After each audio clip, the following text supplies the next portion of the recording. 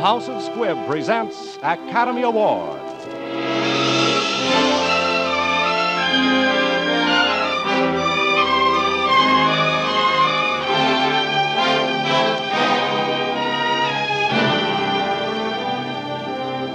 Every week, Squibb brings you Hollywood's finest.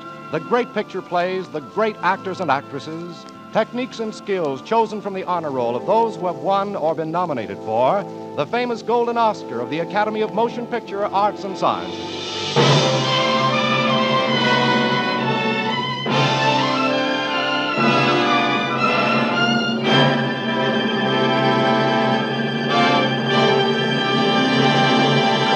And now, E.R. Squibb & Sons, manufacturing chemist to the medical profession since 1858, bring you the distinguished actress Irene Dunne, who has 4 times been nominated for the Academy Award as Best Actress of the Year. You will hear her tonight starring in The White Cliffs of Dover with Sir Aubrey Smith. Both Miss Dunne and Sir Aubrey Smith will play the roles they created on the screen in this dramatic picture, which, for Best Photography of the Year, was nominated for the 1944 Academy Award.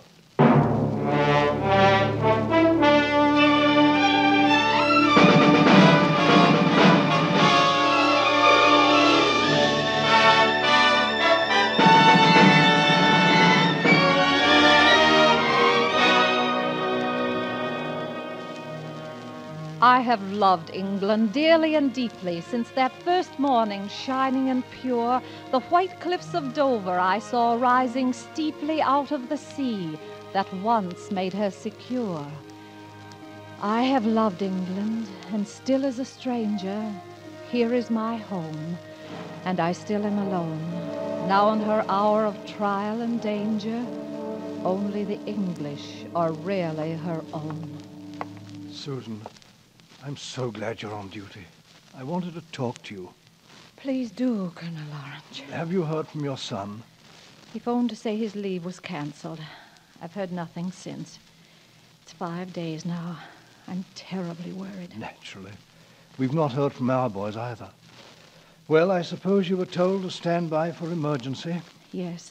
This is confidential, Susan. I've been notified by the General's aide to prepare for casualties within the next 24 hours. He anticipates a possible 5,000. So many. I suppose I mustn't ask questions. Your guess is as good as mine. Obviously a big show, and we have such a little hospital here. Invasion? Hardly. Raid on the French coast, possibly. On a big scale by the sound of it. Is that... Yes, I think so. They usually start at dawn.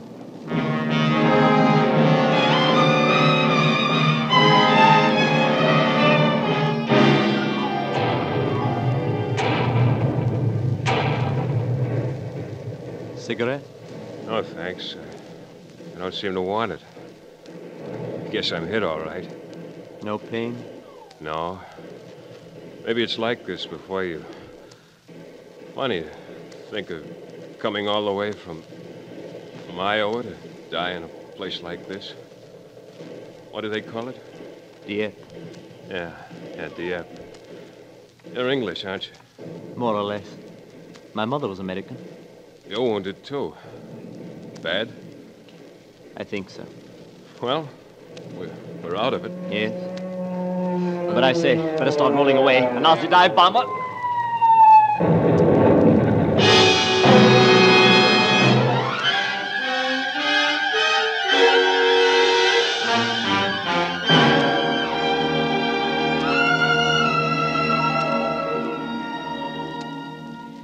I have loved England dearly and deeply since that first morning, shining and pure, the white cliffs of Dover I saw rising steeply out of the sea that once made her secure.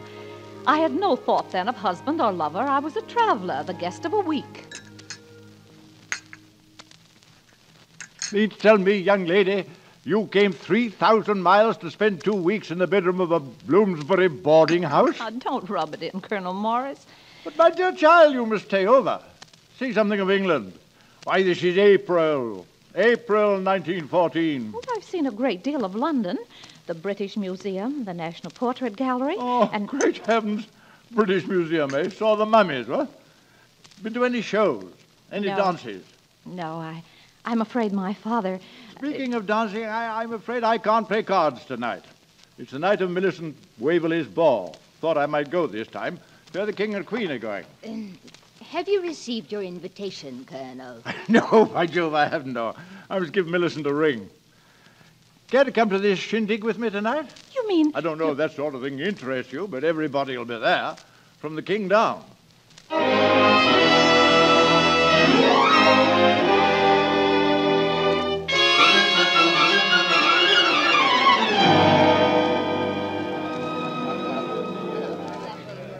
Why, Colonel, this is nice. You've been neglecting me. I haven't been in tail since your last, Millicent. This is Miss Susan Dunn of the United States, Duchess of Waverley. My dear, I'm so glad you could come. Oh, thank you. Nothing less would have brought this old bear out. See that he gets you some acceptable partners.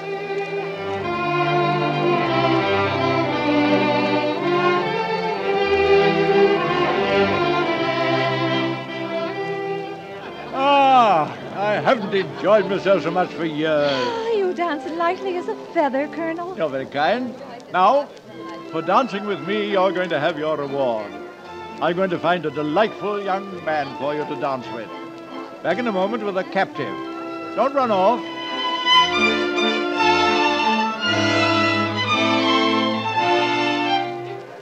John Ashwood! Oh, well met. The very man I'm looking for. Glad to see you, sir. Oh, it's been ages. I brought a girl. Oh, charming girl. Promised her a topping partner. Now, you'll fill the bill. Well, fact is, sir, I have a sort of appointment. Bertie's cousin from Australia. Girl I've never seen. He can't get here till later. I promised I'd take care of her. Well, how are you going to find her if you've never seen her? I'm to wait in the Adam room. It's early yet, but I want to be the first on the scene. In the Adam room, eh? You know where the Adam room is? See there, my boy. That double door behind the palm. That's what you're looking for. Oh, thank you, sir. I'm sorry I can't oblige, but duty must be done, eh? Oh, of course. Well, good hunting.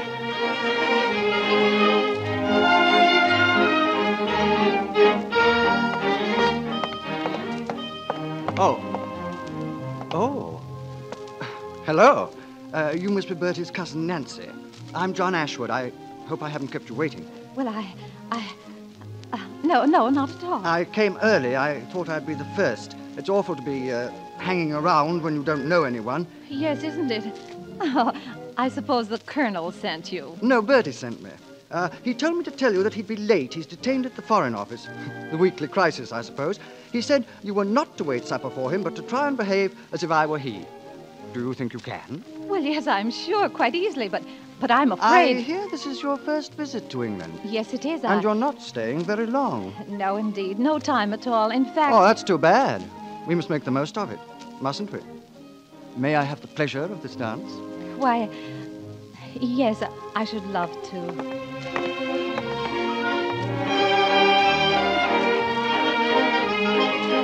This is my favorite waltz. Mine, too. Splendid. Why did they stop?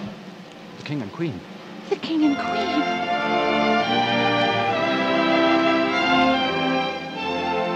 Oh, what shall I do? Just curtsy. But Here they come.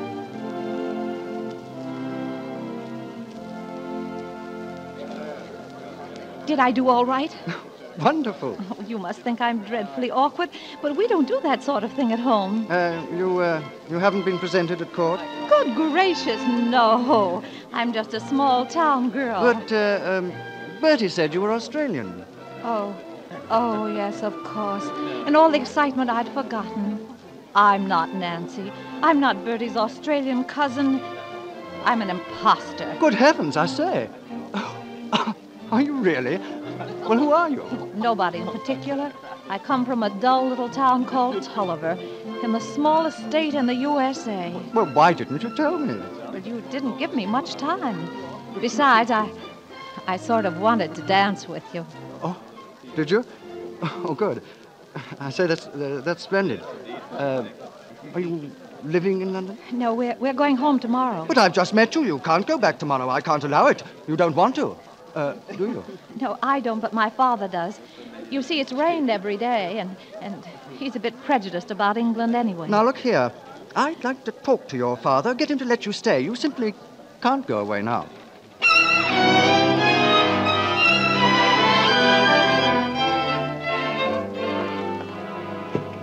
Good morning, Miss Dunn. Oh, dear. Good morning, sir. I know this is not an opportune moment, and I hope you'll forgive me.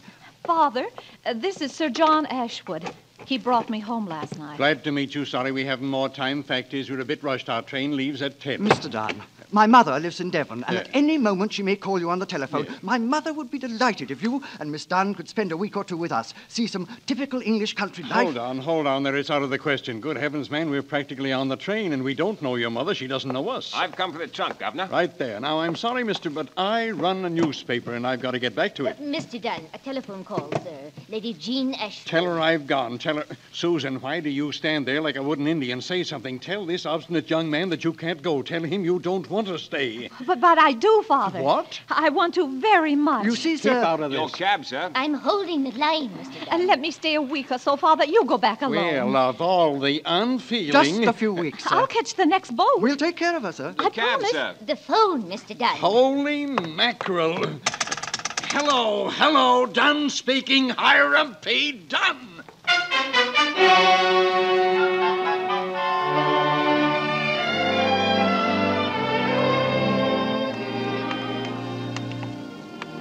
And this about winds up our tour of the old place, Sue. Except for the portraits. I'm not going to bother you with the others, but this gorgeous officer is the present baronet and your humble servant. Oh, it's so beautiful, all of it. Like a dream. Me too. You too. I'd like to show you everything in this world. We'd begin with England. We'll drive down the Roman roads where Caesar's legions marched and follow Chaucer's steps to Canterbury. I'll show you the Isle of Avalon, where King Arthur died and the Holy Grail is buried. Places with lovely names. St. Just of Roseland, where Henry VIII honeymooned with Anne Boleyn, and Tintagel, where Iseult waited for a white sail. Jolly places. There's a moat at Wells where the swans swim and ring a bell for dinner when they're hungry. I say, you're crying. I'm not. At least, I don't want to. You see that space on the wall near my portrait? That's where my wife's portrait will hang. You must have often wondered what she'd be like. I have. Until a few days ago. Then I began to hope that she'd be tall and fair, with a mind of her own, and that when my great-grandson showed visitors her portrait, he'd say, "My great-grandmother. Lovely, isn't she?" She was an American. Oh, John. Oh, well, you must have known I've been out of my mind since I peeped behind that potted palm and saw you in the Adam room. I meant to wait to give you more time, but it's out now. And you're wondering what I'll say. Yes. What will you say? I think, John, if your great-grandson is to show his friends that portrait, it'd best be about finding a good artist.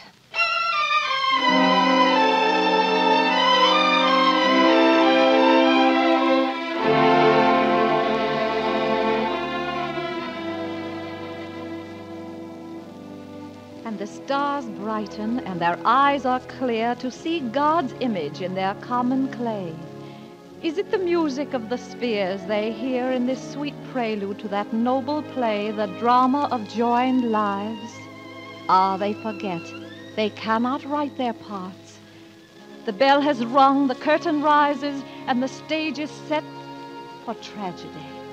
They were in love and young.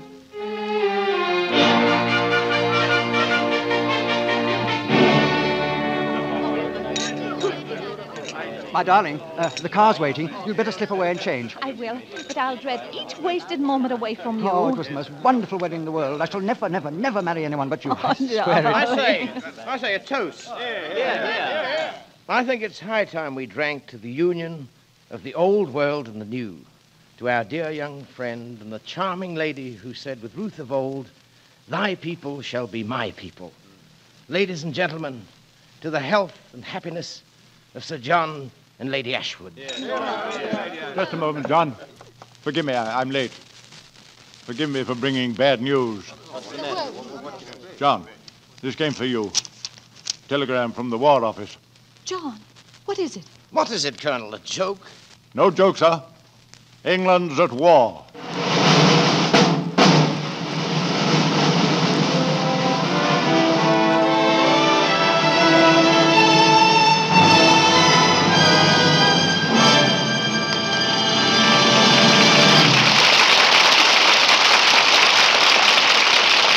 A favorite time of the year for many of us is Indian summer. The September and October days when trees are flaming red and gold, when there's a rich fragrance of harvest in the air, when nights are so crisply cool the crackle of an open fire is music to our ears. Autumn is more than a season. It's an exhilarating, refreshing experience. And in its own way, Squibb Dental Cream is like that. Not just another dentifrice, but a genuine delight to use. Refreshingly different. You'll like its pungent, fresh mint zest, its brisk, exhilarating action. And you'll appreciate how effectively the safe, soft, polishing agent in Squibb Dental Cream brings out the natural sparkle of your smile. All of these distinctive advantages of Squibb Dental Cream are assured by 223 scientific tests behind every tube. So brush your teeth with the modern dentifrice, the refreshing dentifrice. Ask for Squibb Dental Cream, one of the great family of Squibb products. Taste, feel, and see the refreshing difference. In a moment, we will continue with part 2 of The White Cliffs of Dover.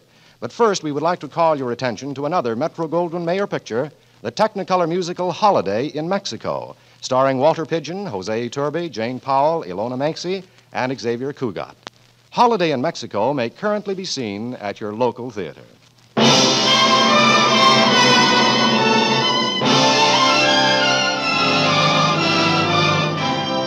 And now the House of Squibb presents part 2 of Academy Award, starring Irene Dunn in The White Cliffs of Dover with Sir Aubrey Smith.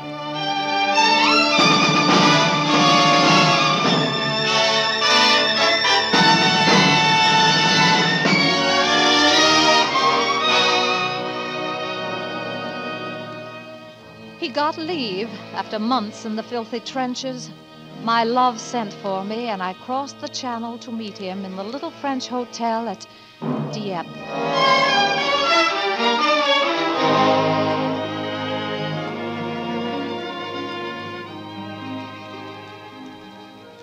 We heard the sea murmur. We saw the full moon wane, knowing that our happiness might never come again.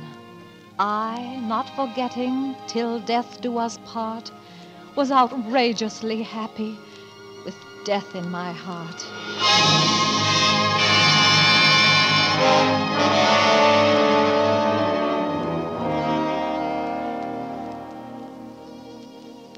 My love, to be here, I just don't have the words. We don't need words, John. Look, the moon. One would think there was no war going on. Well, we can't spend what's left of my leave on the view. I'm hungry. And there's the champagne. Of course, dear. It's grand that you and Mother hit it off so well. Does she bully you? She does. To hear her, you'd think I was doing it just to be contrary, because I'm an American. Doing what? Well, I should say not doing it. Not doing what? Well, John. Sue, you're blushing. Come to that, you look pretty pink yourself.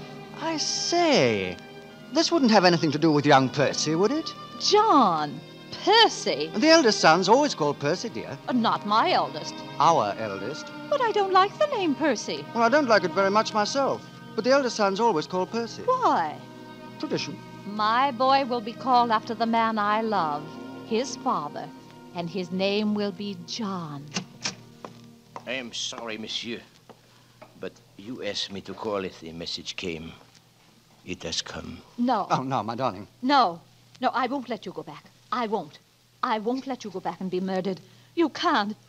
Don't you see? Not now. Oh, my darling, darling. I don't want to leave paradise, but I have no choice. Come on, one more glass. One for the road back to hell.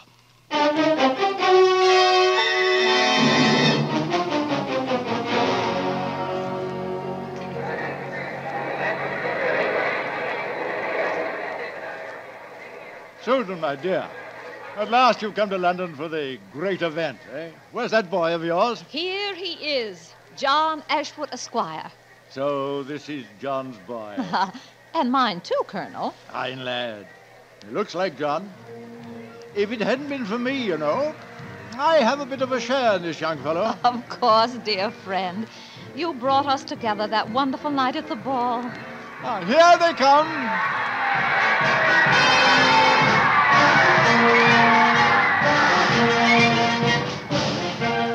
Let me lift Johnny up. Look, my child. Look, young man. Those are your mother's people. See how well they march. Your mother's people and yours, too. Because you're half a Yankee, you little Englishman, and I'm never going to let you forget it. Wave your hand, Johnny. Wave your hand.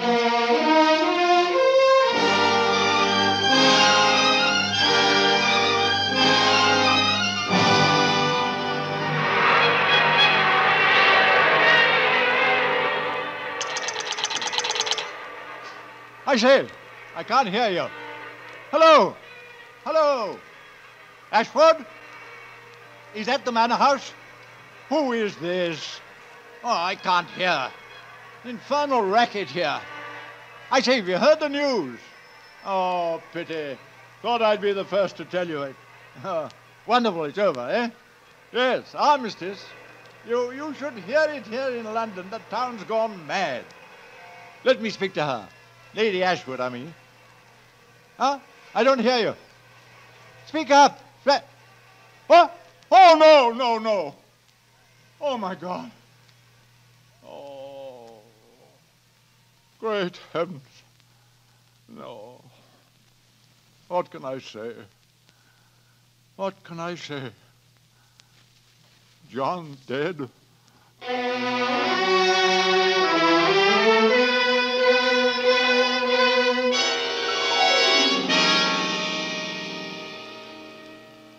I do not remember the words that they said. Killed, Douay, November. I knew John was dead. All done and over that day long ago. The white cliffs of Dover, little did I know. Ah, look at the fat legs of him. I declare I never saw one grow so fast. Not yet a year old. Yes, he's fine and strong, my baby. He'll grow up tall and straight, and he'll go into the army. The eldest sons always go into the army. It's a family tradition. A tradition to die young in a country not your own. A tradition to die young for honor and glory. But my baby will live out his life. I'll teach him to run and hide when the drums start playing. I'll keep him safe. I don't know how, but I'll keep him safe. Do you understand?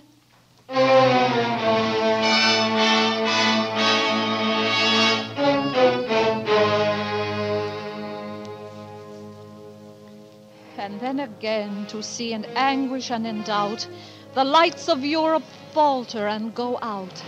And once again, the feet of marching men drum in the darkness. Once again. Our days were busy with 1,000 cares. Our nights were dark and quiet with our prayers. They're here, the wounded. It was Dieppe, Susan, and bad. Only a handful have come back. Not my boy. Yes, Susan. He was there. Where is he? In there on the cot. My John at Dieppe? No. Susan. How bad is he? Bad. How long? A few hours. Hello, Mother. John. I have a letter an American boy gave me before we got it over there at Dieppe. Mail it, will you? It's not readable, I'm afraid. Oh, yes, bloody, you mean. Will you write her another? Yes, dear. Good. You know, it's funny to think I never saw your home. I wish I had. And then I'd know how close we were. The chap, that American... Yes. He said he'd really start to fight the day the war ended. For a good peace. A peace that would stick. That nobody could kick around. You see, he didn't know he was going to die. He didn't know. Yes, dear. He didn't know. And I'll write a letter to his mother. Tell her he did very well. I'll tell her. Hey, you've got to go now. There's work for you to do. I'll be all right. Good night, Mother. And thanks. Good night, my darling boy. And God bless you. And God keep you. Amen.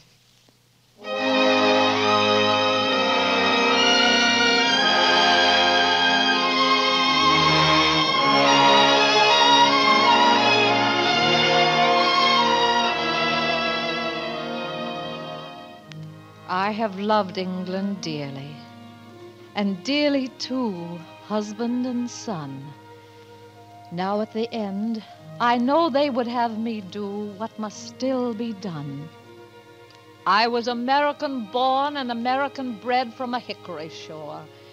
We shall not turn away from the dead as we did before. We shall not turn away till the air is bright and the day is set. They had a dream like glory and morning light, and we have it yet.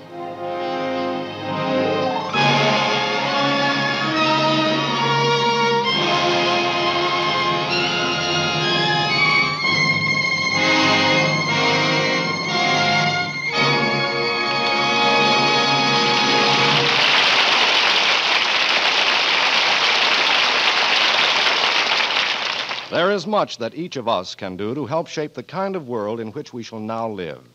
It is the serious personal duty of every American, for example, to keep abreast of all proposals for the direction and control of atomic energy. It is the duty of the scientist to turn all advances made in time of war to the enrichment of men's lives in time of peace. Scientists at the House of Squibb are devoting themselves night and day to learning more about the miraculous new drugs discovered during the war. The House of Squibb shouldered enormous responsibilities in the development of these drugs, and now Squibb is contributing to their further refinement, wider distribution, and ever-increasing application. For as long as there is pain and suffering in the world, Squibb will be dedicated not only to the search for new drugs, but to the perfection of medical aids already known, whether they be professional products for your doctor or simple home health essentials for your daily use. Remember that whenever you're buying for your own medicine cabinet, to be sure you get Squibb quality, always ask for Squibb, a name you can trust. Next Wednesday, another great picture. The House of Squibb will present Academy Award Guest in the House with Anita Louise, Joan Loring, and Kirk Douglas.